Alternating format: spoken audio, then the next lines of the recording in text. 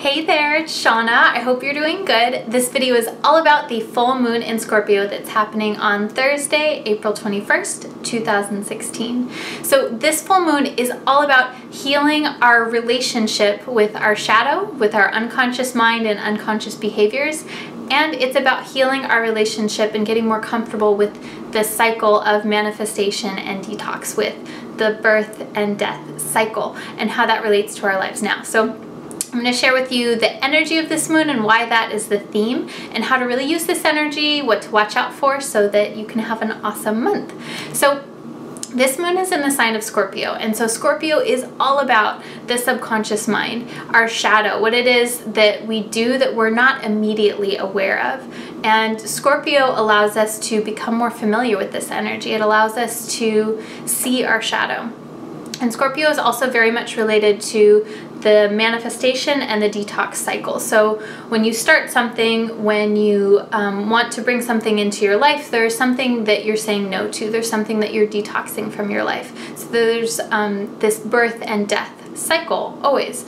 So this is further amplified by this moon activating the asteroid of Ceres, the goddess Ceres. And so Ceres is the earth goddess. It is the divine mother earth goddess. And it's very much about this, this cycle, this rhythm that nature is connected to. We have spring and then summer and then fall and then winter. And it's never that loss is entirely permanent. There's losses necessary in order for us to shed and let go, and then to bring in something new and let that grow, and then that will mature, and then some parts of that need to fall away, and etc. and on and on. So Scorpio and the goddess Ceres, these energies, they blend really well together. So this is what I want you to think about with this full moon in particular is behavior patterns that you have that are challenging for you, and I want you to think about exploring those. And you can listen to my guided meditation. We'll go into that,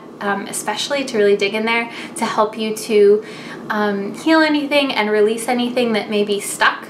But this is really a time for exploring what it is that feels like a little bit stuck for you, that feels like a pattern that you've been trying to let go of for a long time. This full moon is going to allow you to do that. It's going to, full moon, illuminate everything is big and bright. It's going to illuminate your subconscious mind. It's going to illuminate your psyche, which is really cool.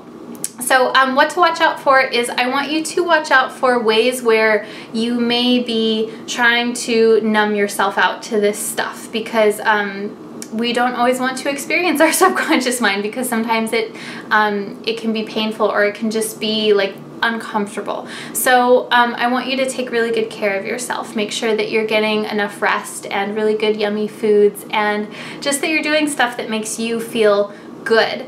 Not good in that it numbs you to where you don't have to feel like anything excessive, but good where it feels like nurturing and comforting. That's the vibe that I want you to go for around this full moon. So as always, I'm doing my full moon guided meditation, the full moon meditation circle, and that's going to be on Thursday, April 21st at 7 p.m. Pacific Standard Time. You can come and join us in Encinitas, but I also live stream it, so you can listen live, and we talk about the moon and what's going on that day and what everyone's feeling. And then I do a guided meditation specifically for that moon energy right on the full moon. And so it's really powerful. It helps everyone to connect and to harness the energies in a really beautiful way. It's really fun.